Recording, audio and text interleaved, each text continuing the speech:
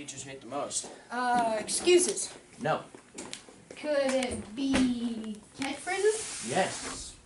Well, you see, the main thing teachers hate are catchphrases like, you didn't give it to me or you never told me about it. But I say those things all the time. Well, you probably shouldn't. I mean, that's a very good way to get on teachers' nerves. So what do I say when I don't get it done? Well, what you do is you walk up to the teacher and you say that you didn't get your homework done and be honest. Then you go get your ticket and go to where she tells you to go.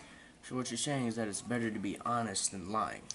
Yes, and you're probably going to have a better time if you do your homework the day you get it instead of blowing it off to have an excuse the next morning. Okay, thanks for the information. I'll use it.